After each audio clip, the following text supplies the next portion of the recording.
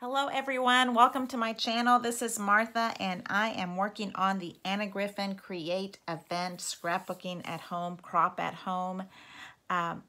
This has been a crazy ride. It's been 21 pages and I've been working on them and showing you how I tweak them, how I change them. I just love the paper. The techniques that we learned have been phenomenal, so I kind of want to just pass them on to you. I'm a natural hoarder, but keeping all the little scraps after to do these wonderful little things like this has changed my mind, and now I keep wanting to grab more scraps out of the trash can. So, which I have done in the past before. So here is the page. We've got gold foil print underneath, and of course you're going to do the 1-inch trim around it so you can recycle the top for a page. And then the black is also a 1-inch strip. And then here we have blue, which is text weight blue paper. And then the white, which is a heavier cardstock paper right here. I have not glued all of my flowers down because I like to kind of let it sleep like this. And then the next day I come back and look at it and think, do I want to take off these two flowers maybe? I have a bunch right here that I can't decide. Should it just stay like that and leave it just the center? Or do I add these on? So I kind of just play with that a little bit. I usually also cut out these flowers here instead of adding them all in. Sometimes I cut around them, a little fussy cutting around them, and kind of do it and make it work the way I need it to work for what I'm thinking of.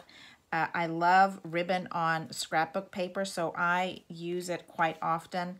But if you think about this, this is a card. This is a card you can send to your friend, and then you add this elaborate area to the side, and you have a scrapbook page.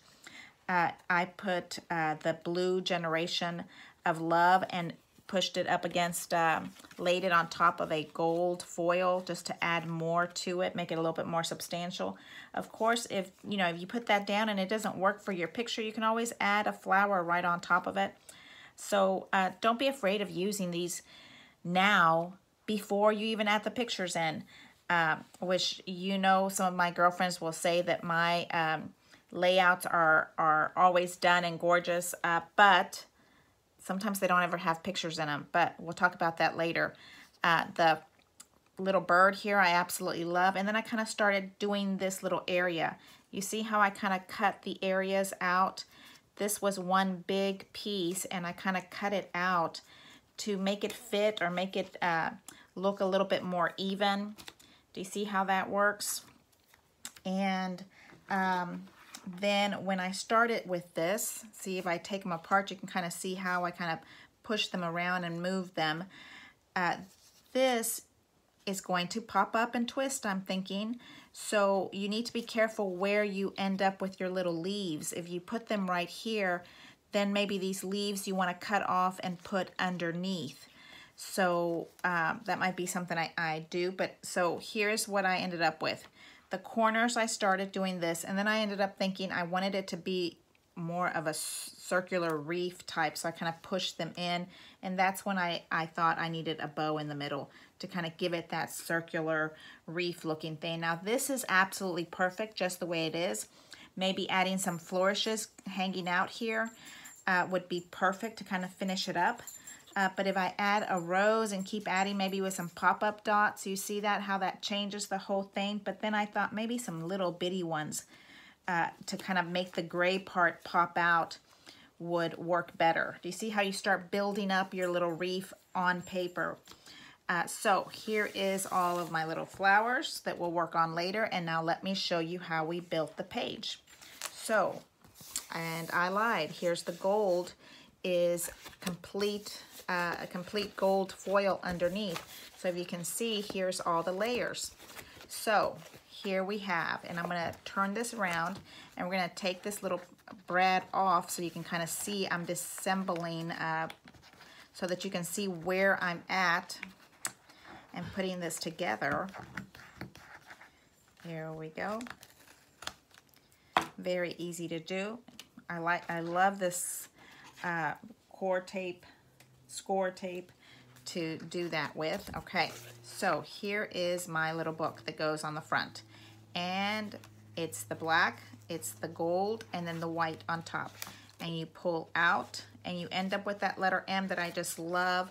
But then I love the back of this, and I did not want to end up putting this black part down on gold.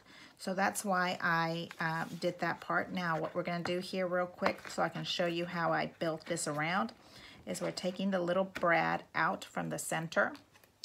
So you can see how we did that. And you see on the back I have a magnet. And then I draw a little X. And I use paper usually to kind of find the center. See there? And then I go from corner to corner and find the center. And then I use my pokey tool from Cricut to find that center piece there. So here is our letter M right there. And then one more piece right here. And that shows us that we can still use all of this to add pictures to. I add those magnets in the middle and the magnets on the other side. And then this little piece here is a piece of chipboard. It's a little bit thick for me, so I might make it a little bit thinner. But that helps keep this popped up so that when it's spinning, it doesn't snag onto things. So that is the part of it that we want to look at. When you're adding a flower to the outside and you flip it over, you have to have the opposite flower on the other side to keep that. Or you need to cut the other flower on the bottom and build it this way, okay? So think about that when you add flowers. That's why I was kind of pushing mine into the actual center and only putting flowers on this piece and not letting them fall over to the gold area, okay? So here's the little booklet, the letter M with a backing. This one has chipboard, so it's nice and strong. And the ones in the middle are just the cardstock weight. They're not extra strong, but they work good. And then once you put pictures on them, they're gonna be stronger. Here is the date labels, which is the center. And I used actually the black paper that was absolutely gorgeous, kind of centered that on my scrap so that I would get a pretty little flower part in the middle. And then here is the trick for this lesson, for this class, just what I was calling the price of admission, okay? Here is your gorgeous die that is for a frame. Now you can do this with everything. Explore your dies, look at them. This piece right here does not have a cutting edge. Therefore, when you actually run it through your machine, you're gonna end up with a mat in the middle, not just a center frame. The cutting blade is on the outside here and all the little flourishes that are in the inside here. So if you run it with a 6-inch strip of paper that used to look like this, that's what we have right here, and you fold it in half, and you keep the fold piece outside of the blade, therefore you're not going to cut it off. Okay, that's the trick. The folded piece needs to be outside of the blade. This is the blade part, okay? Then when you run it through your machine, you're going to get this when you open it up. And if it's creased here in the middle, who cares? You can add another layer to your embellishment. So that is absolutely gorgeous there. And it works really pretty on text paper because it's a little bit lighter and you can kind of see. Now let me be honest with you, for those that get a little OCD with me, this is absolutely gorgeous. It's embossed, it's perfect. That's the part that was touching the blade. The opposite side is going to have more of that rough feeling. It's not embossed on that side. It is embossed on the inside. It's okay. Nobody's ever gonna notice. With your plastic page protector, nobody's ever gonna notice. This is just such a wonderful idea to add more texture. So actually this blue strip we have here is a paper that has been cut to fit like that and like this. Do you see that? And then the white one is one frame that was cut in half for the top and the bottom. So you actually have two strips and then a blue one, and then a white one going across. So just wanted to show you this wonderful little die technique that we learned at the event. You can use it with so many of your card dies. We have so many of them that do this kind of the same technique. The blade is on the outside. Keep your fold when you're doing this part. Keep your fold off of the blade, and you'll end up with that. That'll be just perfect. So now we have our page here. We put our little booklet right on top, and it has very strong magnets. I think I used 3 of them. So I don't even have to put the brad on it. It kind of just snaps right into place. And here we go. You see that? And we're going to add our flowers back on, and our page is complete. So this is our grand finale. This is it. This is it for the Create event. If you go back into my channel and start looking at all the other ones, and you see a page that you want me to explain or take apart a little bit more, please let me know. I'll be happy to do that for you. Of course, I have tons of leftovers from all of this wonderfulness, so I'm gonna have to make a leftover page.